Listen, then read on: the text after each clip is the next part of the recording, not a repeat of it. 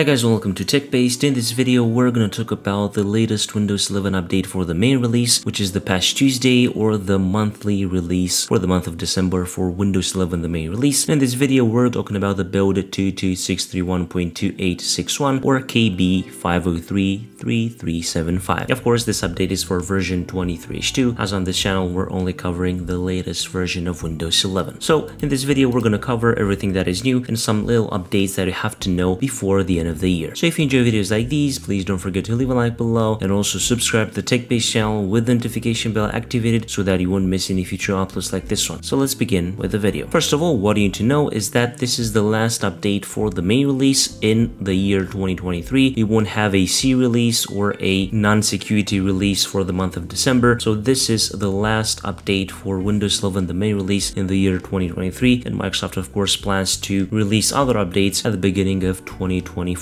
As always, the B release or the past Tuesday addresses security issues for the Windows operating system, and in the article below you're going to be able to see an in-depth list on the Microsoft website of what security improvements and fixes were applied to the OS. Of course, this update also has all the new features and improvements from the C release from the month of November. So in that, you mainly have Windows Copilot improvements, for example, Windows Copilot in Alt tab, and also some other keyboard shortcuts that you can use inside Copilot. Also, we can now use Copilot for 10 times before having to log into a Microsoft account, so I think that is also pretty nice. And all-around improvements to the reliability of Windows regarding the Start menu, Microsoft Store, and also File Explorer. If you want to see the in-depth list of what was changed in the C release, you can check out the article below in the video description if you're interested in that. And of course, we're also getting the Windows 11 Service Stack update with the build 22631.2567, which ensures that you have a robust and reliable service stack so that your devices can receive and install Microsoft updates. So basically, this is pretty much all there is to it. There are not a lot of new things. Of course, this is the past Tuesday, the security release. So as I've said, a short reminder, this is the last update for Windows 11 23H2 on the main release in the year 2023. I think it was a good year. We had a lot of new improvements and a lot of new updates. So I think all around that was a good year. Of course, please don't forget to check out the article below for more info on the website if you're interested. This was the video for today. I hope you liked it. If you did, please don't forget to leave a like below and also subscribe to the TechBased channel with the notification bell activated so that you won't miss any future uploads like this one. This is Emmanuel from TechBased. Until next time, have a nice day.